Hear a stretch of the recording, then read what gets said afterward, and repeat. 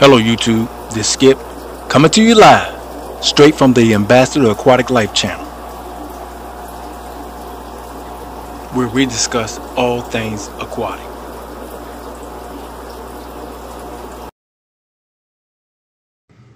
In today's video, we're going to check out my Chinese algae eaters, sometimes sold as Siamese algae eaters. So, in this video, I'm going to conduct an experiment and put these fish to test and see whether or not they truly live up to their reputation as prolific algae eaters. Now, I must confess that I have purchased some prior to this purchase about 3 weeks ago, and as you can see, they clean their box out complete. But unfortunately, I did not document it. So this time, I want to document the process so everyone can benefit from this video. Okay, I just released them. We're going to see how well they clean up this whole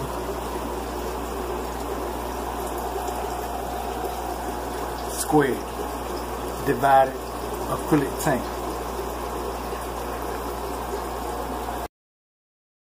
But before we continue, allow me to direct your attention to the description area beneath this video, where you will find links to Real Hard 6 Aquatic kennels, t-shirts, books, and much more.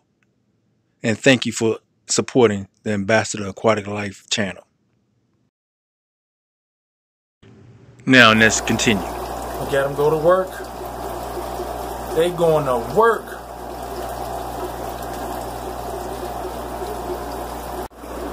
Oh, look at it. You can see where they suction cup like mouths. Right there, making all kinds of little designs. Look at it. They get to it. They clean this glass off.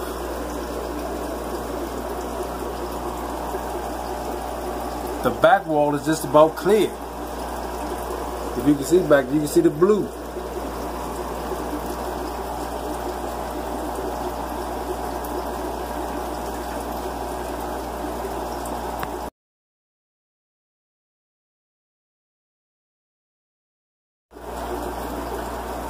This is day 3.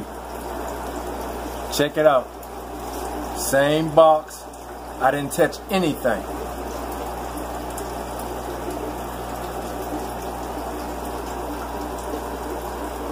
They pretty much cleared this whole front glass.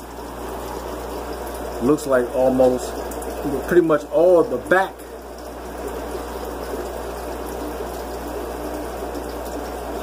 All I see is blue. These Chinese algae eaters are super efficient at what they do. This is amazing.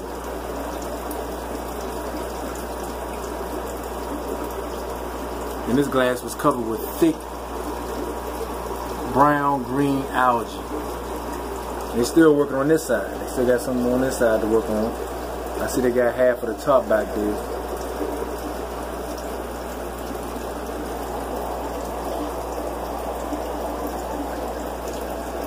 And there's only 4 in here.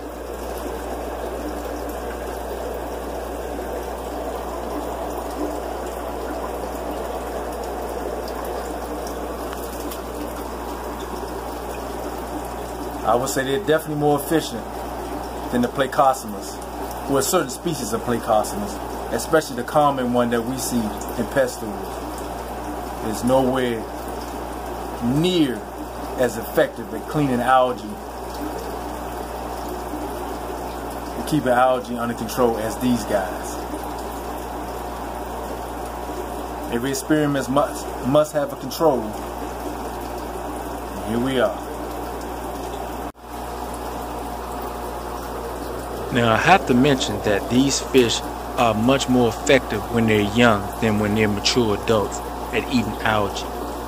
Most of the time when they're adults, they eat the slime coat off the fish, which could make them a nuisance in community aquariums. And on a side note, there are different variations of this species. So with that said, this Skip, I'm out.